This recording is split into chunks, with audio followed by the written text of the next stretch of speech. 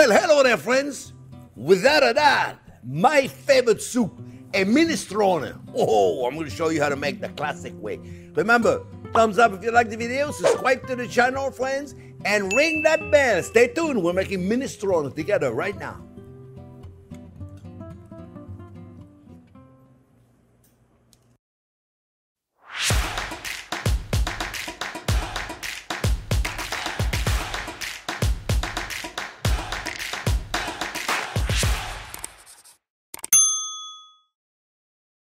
Well, hello there, friends. I'm making you my mom and my grandmother's favorite soup, minestrone. You know, everybody makes it different, eh? Depends the Italian family you grew up with. They did it one way, they did it the other. My grandmother did it with pasta, but my mother only put the beans in it. So today I'm making my grandmother and my mother. We'll put the bean in the pasta. All right, so first you got onion. And remember, friends, onion always number first. Don't forget now, right? Always number one. So now, those vegetables today, they got to be cut small. Very small, okay? And for those of you that have not seen the video where we cut the vegetables, Jack is going to put a link over there to show you how to cut everything efficiently, yeah? So, small, and I mean small, okay? Look at this, because otherwise that soup is going to take forever to cook, friends. We got celery, we got carrots, we got potatoes, small dice. We got cannellini beans. We have green beans. We have escarole lettuce, parsley, basil, herb de Provence, a mix of dry herb, oregano, basil, and thyme and chervil, this blend of herb de Provence.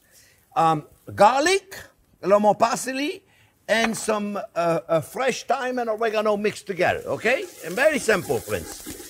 So, we're going to put those vegetables in first, because those are going to take the longest to cook, right? The longest to cook. Oh, for stock, friends, I'm using the vegetable stock that we made on the channel not too long ago. So, this is the perfect vegetarian, vegan recipe for you, friends. And you can make extra in a freezer.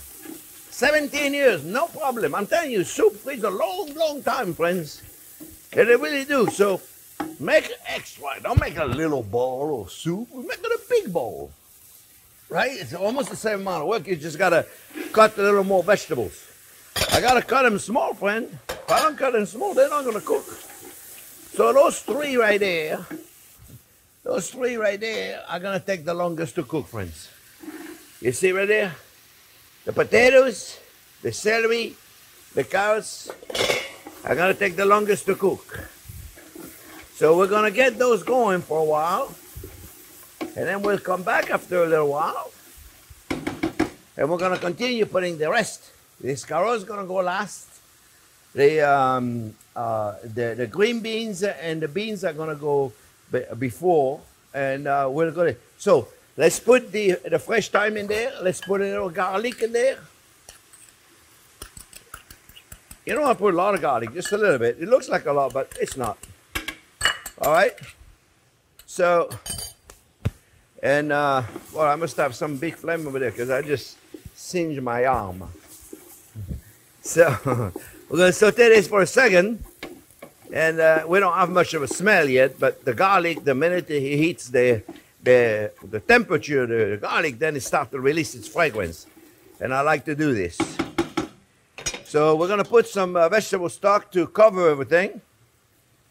And how much you put in, friends, it's really up to you. What I like to do is I like to cover all my vegetables, you see? So, I'll show you in a minute. You'll see what I'm talking about. Now, remember, your soup is going to be only as good as your stock, eh? Now, some people put water. You can put water if you want. But it's going to taste better if you have because water don't taste like nothing. I mean, a lot of people make soup with water, and you know, and they add some cubes in there and stuff. I like better to use the stock. Now, for those of you that are not vegetarian, by all means, use a chicken stock. There's nothing wrong with it. Okay, I make it with a vegetable stock because I love it, and that's it right now. So, friends, we're gonna give this a good half hour. We'll let it cook. Let's get started. We'll get softened. Because the green beans are not going to take that long, the bean, the cannellini bean. You know, years ago, I would never have thought in a million years of using a canned bean because they were mushy. And then Goya somehow got a way to do it where they do it nice, so they're nice and firm, huh? And we can put them at the end. But if you want to do dry beans, you just got to rehydrate them the night before and cook them in water. I find that then this is a nice solution. And then I got enough work to do with the soup, cutting all the vegetables. I don't need to do more work. But it's up to you, my friends. All right, so we'll be back in a few minutes when those vegetables are starting to soften. Okay, be back in a few minutes. Okay, friends, well, it's been about 30 minutes, and the vegetables are not cooked yet, but they're starting to be a little more tender, so I know they got a good head start. We're going to put our green beans in there because those guys are going to take a little while. But if you put them at the beginning, for sure they're going to be mush, and we don't want any mush. We're going to put a salt and pepper because we haven't done that yet. Of course, we can always adjust that toward the end. A little bit of a little bit of that, a little bit of that, right? And then we're going to put a bit of our chopped parsley. The chopped parsley can go in now. It's got a flavor. It's going to give us a knife of a flavor. And we're going to let this cook, friends. And then we'll come back about 15 minutes prior, 15, 20 minutes before it's finished, to put the pasta, the cavatelli. We're going to put it right in there. You can put any small little pasta, orzo, whatever it is you want to put in there, and it's fine. Certainly don't have to put the pasta in there, but I wanted to make both my grandmother and my mother proud. So I'm using both. I'll be back in a few minutes. Okay, friends, the other 15 minutes has passed. I'm now going to put the pasta. And like I said, you can skip this or put any kind of pasta you want, okay? And it'll be perfectly fine. And, you know, instead of cooking them in water, and I'm going to cook them right there in the soup. It'll be much easier to do and just as good. Instead of cooking in just water, they're cooking in beautiful vegetable broth. All right? So now we're going to put the basil, and the basil, we're just going to chop it off. You know, you don't need to put it at the beginning because what's the sense of putting it? If you cook it too long, you're not going to smell it. And this smells amazing. You know, it reminds me when my mom would make it. She made it actually a French version more because obviously we lived in France. Soupe de pistou, where she would actually put the basil. You could smell it like a block before you got into the house because it smelled so good. And she would make the soup in the summer because that's when the basil was the most fragrant. So in the middle of July, it was hot as could be in the south of France. We ate the soup, big soup de pousse, but it was so good. She gave you a huge plate. You sat down, and by the time you were finished with the bowl, you were like, "Oh my goodness!" It's a filling soup, let me tell you. So we're gonna wait for those to start cooking, and then we're gonna put the escarole on top, and then we're gonna put the beans for the next 15, 20 minutes of cooking, and that'll be it. We'll be down in a minute. Okay, friends. The pasta is starting to cook. Everything is good. Now we're going to put our beans. And I used the whole water, by the way. I used the can, the 28-ounce can. I used the whole water in there because I like it. I think it gives you a nice little texture in there. And then we're going to put the lettuce in there. And you can just do this and just let it cook another 15, 20 minutes. And everything should be perfect. Right consistency. I added a little more stock. Now it's supposed to be a very full plate of vegetables with some broth in there. So how much you put in, it's really up to you, broth-wise. You can add more. You can. It's really up to you, my friends. And if you can't find the escarole lettuce, it's not exactly easy to find. Add spinach in there, or just skip it. You know, you don't have to add it.